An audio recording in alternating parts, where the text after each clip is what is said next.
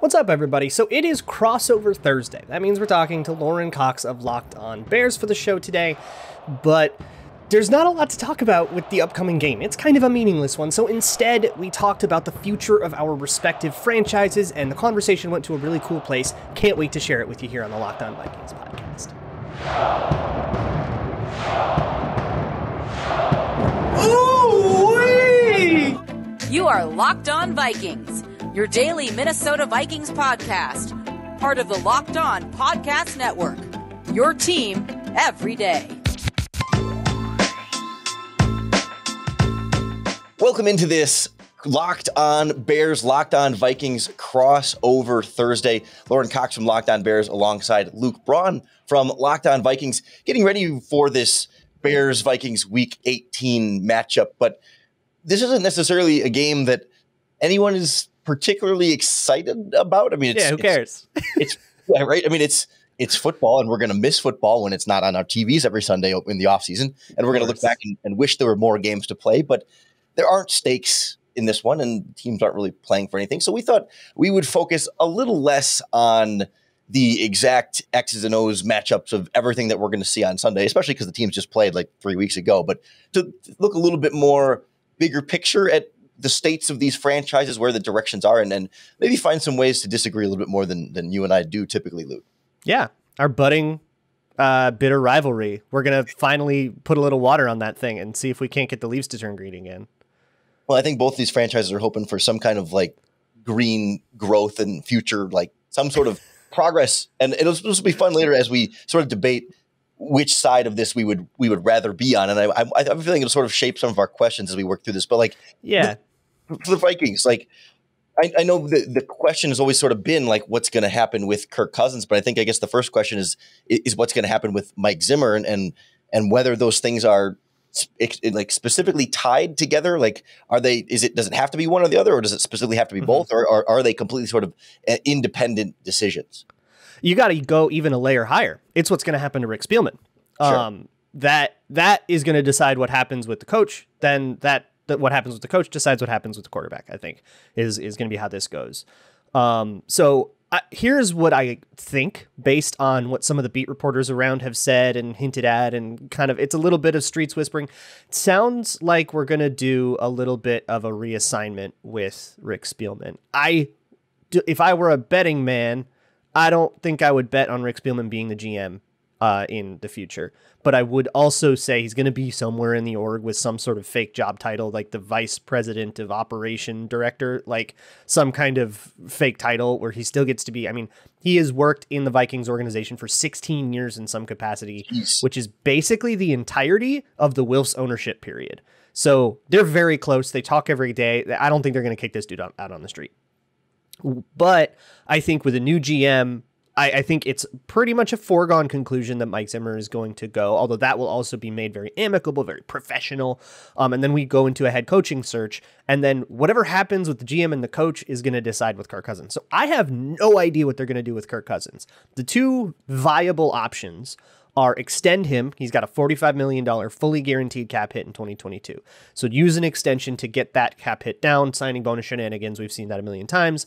Or trade him to a willing partner and just dump that guaranteed money on somebody else and start your quarterback search. Those are the two options. I don't know what they're going to do. It really depends on who they get. Is there, I mean, from your perspective, is there much of a reason to not shed, like if you were in charge, to not shed Kirk Cousins? It would seem like obviously a head coach could come in and say like, oh, I do want to try and win right now, and that maybe this roster is somewhat close enough to being able to compete. And me as the head coach, I can be enough with Kirk Cousins and with these wide receivers to try and take it to the next level. But I would just sort of get the sense that like Vikings fans in general are kind of tired of the ups and downs and the weirdness of the whole Kirk Cousins era and Zimmer, and just wanting to restart, not completely everything up, but hit that reset button at the most critical leadership positions of GM, head coach, quarterback. Yeah. Look, The Kirk Cousins, Mike Zimmer era has missed the playoffs 3 out of 4 years. That's the bottom line. You can argue over whose fault that is. Should have been better defense, better O-line, who's really to blame. If it were me, if I were running the team, Kirk Cousins would have been gone already. I probably wouldn't have extended him in 2020. If you listened to my show back then, I was against that. So obviously I'm on the trade train and I've got all my reasons evaluating Kirk Cousins and stuff. But from a bigger picture perspective, my opinion of Kirk Cousins isn't necessarily that, he's good, he's just too expensive. It's that he's not good enough.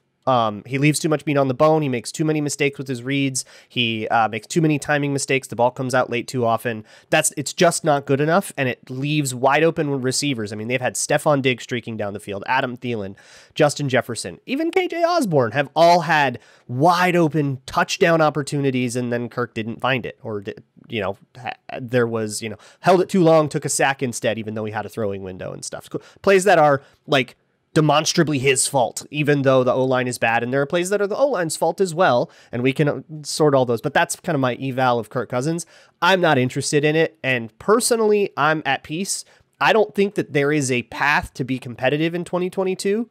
If they keep Kirk Cousins, I don't think they're competitive. If they move on from Kirk Cousins, they would have to absolutely nail a draft pick, Justin Herbert, like totally crush it to be competitive. And I just don't see that as a realistic thing. So if 2022 has to be a rebuilding year, I kind of don't feel like we have a choice. So if 2022 is a rebuilding year, then let's rebuild. Let's hit the reset button. So I am on team get rid of everybody and let's make a whole new build of the Vikings. Yeah, but it doesn't seem like it should be like, I mean, I know you're exaggerating when you say everybody, but like, it seems like there is like a lot of that, like, especially offensively, like talent under the age of 30 ascending players. Like, I know that defense has always been sort of a older and kind of a weirdly, like they've half, but not really, but like how much of a rebuild, a blow up does it actually need to be? Well, those are the guys you build around. You can build around a Justin Jefferson and a Dalvin Cook. You can make an offense out of those two guys, right? You can make a defense with Danielle Hunter there. And everybody else is kind of old. If he's there, although Danielle Hunter's contract situation, he has kind of signed away the leverage he has to like hold out or whatever. Like he got the contract he wants. He either gets to test free agency or he gets a gigantic extension. For me, I'm extending Danielle Hunter and, guaranteeing the money that they already kind of pre-negotiated it. And it's just a lever they have to pull. And I would pull the lever. There is no defense in the world that doesn't use Danielle Hunter. So there are pieces you can keep in place. Brian O'Neill's solid right tackle, very good. Also just signed an extension, so you're not getting rid of him anyways. But you build around those pieces. That is a rebuild. A rebuild doesn't start from absolute scratch like what the Dolphins tried to do, right? You have pieces, you build around them. Yeah, I think that's where, so honestly, kind of where the Chicago Bears are starting to find themselves in a little bit here. And we'll sort of turn our attention to the state of that franchise. I think we'll find some similarities in between them, but then some clear differences as well that will make for, I think, some lively debate at the end here of which position we would rather be in for these two franchises. That's all coming up on today's Crossover Thursday episode, Locked On Bears and Locked On Vikings. Today's Crossover Thursday episode is brought to you by our friends at betonline.ag, the number one place to recommend for all of your sports betting needs. Looking at this Bears-Vikings matchup, the line at BetOnline is Bears plus 3.5. It's actually moved a little bit more away from the Chicago Bears as the line has shifted throughout this week. Bears, of course, on the road, the underdogs here, a plus 170 money line there. The Vikings straight up are minus 195, and the over-under set at 44.5, which is kind of surprisingly high considering how low scoring and ugly it was the first time these two teams played. So if you want to take advantage, BetOnline is the place to do it. Sign up today for a free account and enter in our promo code LOCKEDON, and you're going to receive a free 50% welcome bonus on your first deposit. They're giving you literally free money to bet with and play at BetOnline, where the game starts. Thank you all so much for making Locked On Vikings and Locked On Bears your first listens of the day, respectively, every single day. Lorin, let's talk about your little cubbies.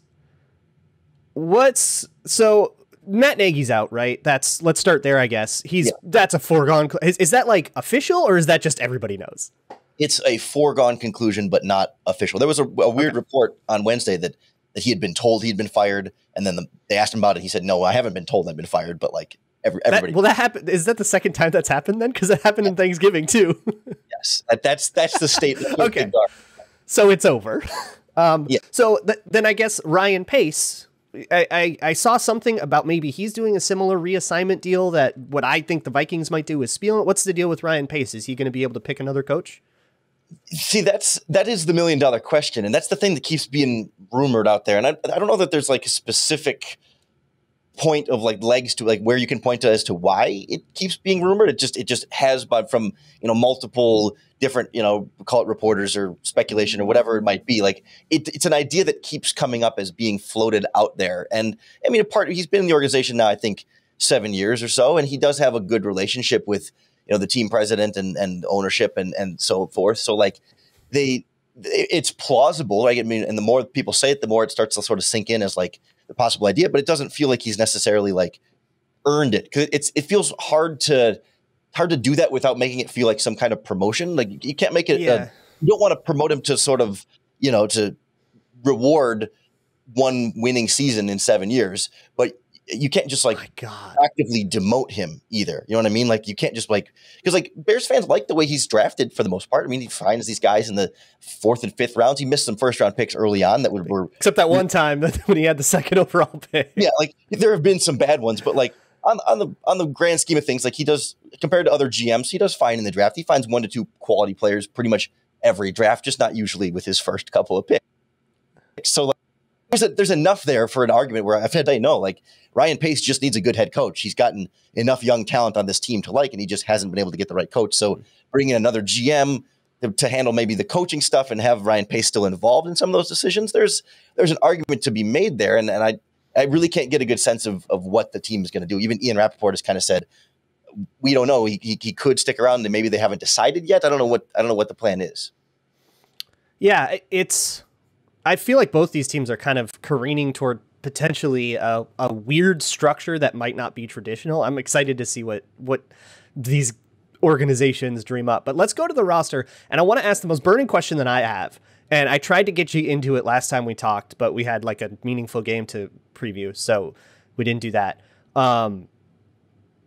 I kind of feel like the Bears are ruining Justin Fields by putting him in too early, and he's getting a panic habit. Is Justin Fields going to be okay? Am I wrong about that? I don't know. I see him pull his eyes down a lot more than he did in college, and I'm worried about him. Yeah, I think there are some valid fears, right? I mean, you don't want to ruin him, and you do get some of those like nervousness of like, okay, like how are they handling this? And so like I don't think the problem was they played Justin Fields too early. I think the problem is they played Justin Fields without a plan for how to play Justin Fields. It wasn't so much the timing, but it was how they handled it when they did play him. And Matt Nagy has said multiple times now that like they learned more about how to use Justin Fields after putting him in the starting lineup, like against Cleveland, basically his first game where he was sacked 9 times. Yeah, I think about that game a lot. They just put him in and said, all right, be Andy Dalton. And he's not Andy Dalton. They didn't do things different. They didn't have a different plan for Fields entering that game. And so he's talked about how like since then now they've learned so much about him as a rookie. And like, well, that's why you should have been playing him more in the preseason, giving him starters reps through training camp. Like he was always purely the backup. And so he was not prepared to start, and they were not prepared to start him. And so like it wasn't that they started him too early per se, like that for his purpose, because I think Fields needs reps. Like he needs to be on the field to work out the timing of shorter underneath throws, because that's not really what his game has been at Ohio State. And to just get those reps against a real opponent with receivers like that are in live game situations feels like what he needs to be able to work on, speeding up that processing live in games. But he needs a coaching staff that can also tailor the offense more to him and to protect him a little bit more from himself in some of those moments.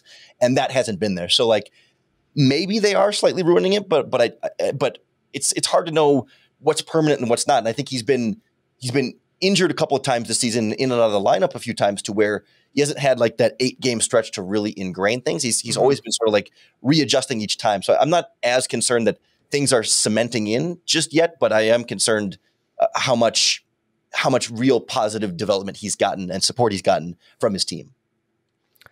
Okay, that makes more sense. I'm still worried about that because this is when you're out of your element like that. That's when you pick up habits, and if you pick up a habit, you have to break the habit before you can move forward, and then suddenly that becomes another year of learning, and then suddenly you're in your third year and you're not good yet, and oh my god, and then there's no patience. That's what I'm worried about with Justin Fields. And honestly, I like Justin Fields a lot. I liked him pre-draft. I'm not going to start disliking him just because he went to my least favorite team. That is, I don't know. That just. I'm worried about him, and I want him to succeed, even if that means a more difficult divisional rivalry, just because I like the kid. Yeah. So that like worries me about him. I think the feeling in Chicago is like that fear is in the back of our minds, but most Bears fans feel like he has enough raw talent to overcome, even if he starts in a couple of bad habits, that we see enough of those flashes to be like, okay, Ohio State Justin Fields. Josh Allen this for a minute, where you have terrible habits, but you're just such a weird god that you can like survive till you get the habits down. Exactly. And that perhaps the next head coach actually needs to be the one to put him on the right track. All right. I don't know if we'll debate more. I don't know if I buy it because I think as talented as Justin Fields is, he's not Josh Allen. But we'll talk about that more. I do want to talk a little bit about the rest of the roster because you have, this Akeem Hicks situation seems like he's out.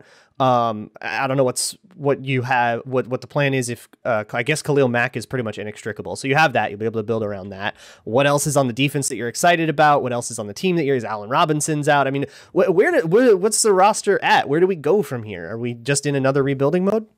Well, that's the problem with the Ryan Pace discussion, right? It's like, where is this roster at? And they don't have they're not in salary cap hell, but they're not doing great with financial flexibility because they keep pushing all this dead money down the line. But, they've got the bank of Khalil Mack.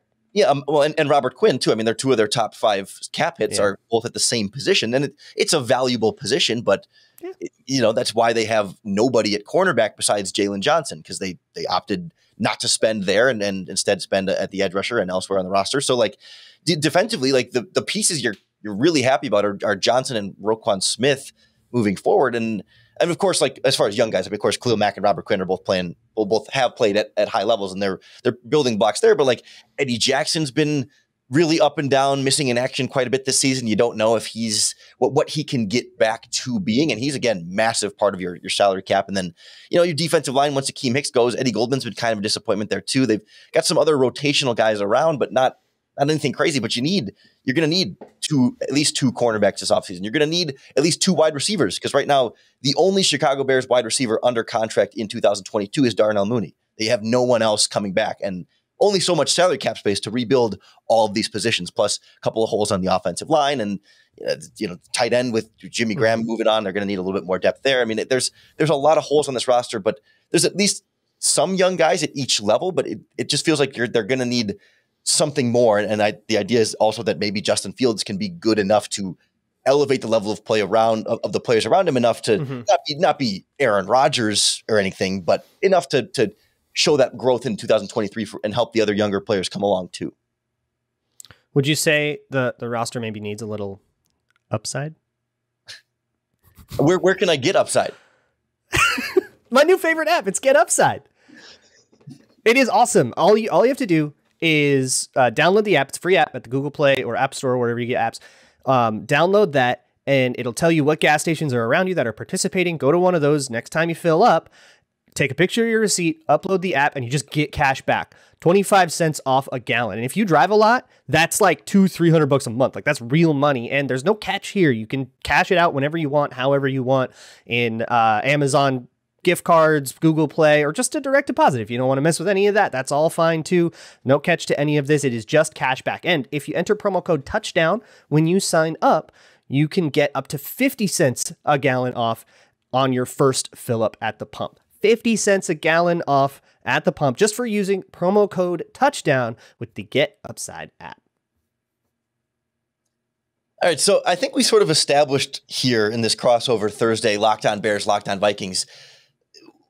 I think it's sort of in some of our answers, we get a sense of where these two teams are. Where I think we're both, as we put on this quest of multiple years now of trying to be more disagreeable and debate more. We need antagonism. I do think we both are in this position of would you rather be the Bears? Would you rather be the Vikings? And you would rather be the Vikings, and I would rather be the Bears in terms of current. I think we have something to fight about here. Yeah. Franchise. And I think we could detect some of that in some of our answers. And I guess for me, it almost purely comes down to like the Bears have Justin Fields in the building, and the Vikings have the hope and optimism of being able to maybe also find a rookie quarterback. But it's sort of the devil I know versus the devil I don't. And not that I've done any sort of deep work on this upcoming quarterback draft class, but it doesn't seem to particularly wow me. And more so just that there's always that it's a greater unknown. I mean, Fields is still an unknown too, but at least I've seen enough NFL tape from him to still feel like, okay, there's enough here that I'm excited about seeing in 2023 with the right head coach. And it feels to me like, well, the Vikings definitely have a better set of supporting cast around whatever their next quarterback is going to be. The quarterback is such a huge monumental part of that. And I feel so much better about the security that Justin Fields will at least be something. And he doesn't look like a monumental failure bust by any means. I need Justin Fields to prove to me that he can operate the basic parts of the game, especially as things break down. And I need to see him buck that panic habit. When I watched the Monday Night Football game, which is, I've watched a lot of Bears games this year for Locked On NFL because I've just been fascinated with them. Mm-hmm. So it's not the only Bears game I've watched, but it's certainly the one I've watched the closest. And I just couldn't help but think, man, when it doesn't go the way he thought, Justin Fields just panics. And that just brought me, and this is my own PTSD, that just brought me back to Christian Ponder. And Justin Fields is not Christian Ponder. Don't let nobody mistake me for saying that. But when I kind of when we all realized, oh, Christian Ponder doesn't have it, when we realized he was a bust, it was because he couldn't stop panicking. And so it just takes me back. I can't not think about it. So here's where I'm at with the Vikings. I think we both agree outside of the quarterback position, Vikings have a better roster, right? They've got a Justin Jefferson, a Dalvin Cook, a Danielle Hunter, and the Bears don't really have that kind of stuff. They've got a Khalil Mack and a Darnell Mooney. Don't you dare talk crap about Darnell Mooney. We love He's not Justin Jefferson, all right? No, I know. Fair. So the Vikings have that in their corner. And here's where I'm at. I think where I see with the Vikings, there are opportunities right now to get some pretty intensely cool quarterbacks. The Vikings could trade for Russell Wilson. The Bears can't. If the Seahawks would be willing to trade him within the conference, which I don't think they are, but like theoretically, that kind of thing. The Vikings currently, I mean, Kirk Cousins is a dead weight asset if you ask me, and I want to move on from him, but they're not doing that for free. They're going to get draft picks. They're going to get cap space in return. There will come a path forward through all of that. And I think for the Bears, the path forward right now is hope the next guy you hire can fix Justin Fields. I feel a little bit weird about that. And if you're in a situation, like let's say Justin Fields does bust out. Let's say he never fixes that. I'm not saying that will happen, but in that hypothetical scenario, that means the Bears don't get to be competitive until you move on from Justin Fields. And that is what you risk if you cannot fix him. If you can fix him, then the Bears have their quarterback. And obviously that's a way better spot than a team that doesn't have a quarterback. But the reason I would rather be the Vikings, is because I have a lot of trust in the Vikings ownership too, to navigate these things responsibly. But mostly it's that the Vikings are in a spot of flexibility. The Bears have one option, and it's fix this dude. And if they can't do that, they're screwed. The Vikings have a ton of options right now if they so choose. I think that's a fair place to be. I mean, I think where we might disagree a little bit is the degree of fixing with which Justin Fields needs, right? I think we do disagree, on that. And you've watched him more, so people should probably default to you, honestly. Well, no, in some sense, because we can't actually know, right? I mean, we don't know in terms of like when we see him be panicky. We don't know exactly.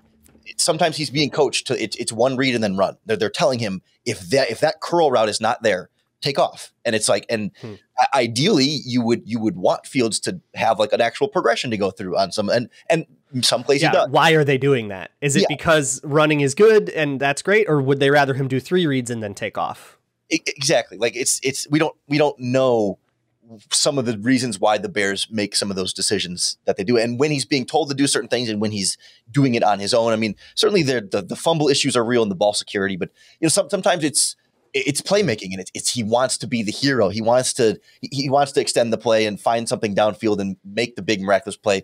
And we've seen I was going to use the word enough of those miraculous plays, but I don't know what number enough is. But we've seen evidence of a couple against the Vikings for sure. Yeah, and like game-winning late game go-ahead drives that didn't turn out to be game-winning, but gave them the lead with under 2 minutes left that their defense blew. Like he does, like what I was saying in the podcast is Justin Fields does the really hard things well and doesn't do the easy things very well.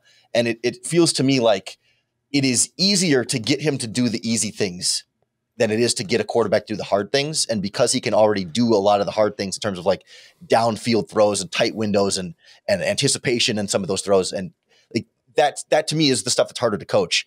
And I feel like it's easier to get him to clean up his footwork a little bit, clean up his delivery a little bit, keep his eyes up a little bit, maybe speed up the progression a little bit. But I don't think it has to be like drastically faster. And so like that's where this disagreement comes, I think, of like how much work we feel like that takes and how difficult it will be to do the work necessary for Justin Fields to potentially become some sort of good to great NFL quarterback. And I like the idea of having the path in front of me of like, here's the thing that this team needs to do, as opposed to the Vikings path of open flexibility. But open flexibility also leaves a lot of room for mistakes and wrong steps. Sure. Whereas with Fields, it's like the Bears know exactly what they need to do, and they just have to do it. And there's no guessing on what they should do with it. It's just it's presented. It's either achieve this or you fail. And the Vikings have a lot of possibilities to either achieve or fail in a lot of different ways.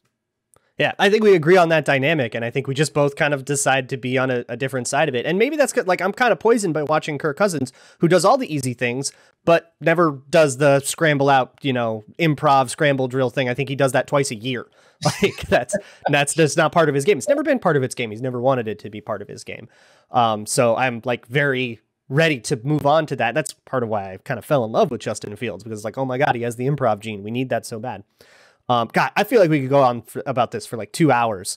And maybe we'll talk about it more in future crossover stuff over the course of the offseason. Lorin, it has been so good to chat with you on this Locked On crossover. You can find Lorin at Cox Sports 1. You can find me at Luke Brun NFL on Twitter. In the meantime, after you listen to this, go check out the Locked On Bets podcast. Your boy Q doing a great job over there with Lee Sterling. They will help you figure out what to bet on. I feel like they get on these hot streaks, and you got to get in on that. We'll see you all next time. And now that Lorin's gone, we can say my favorite part of every show, and as always, Skull.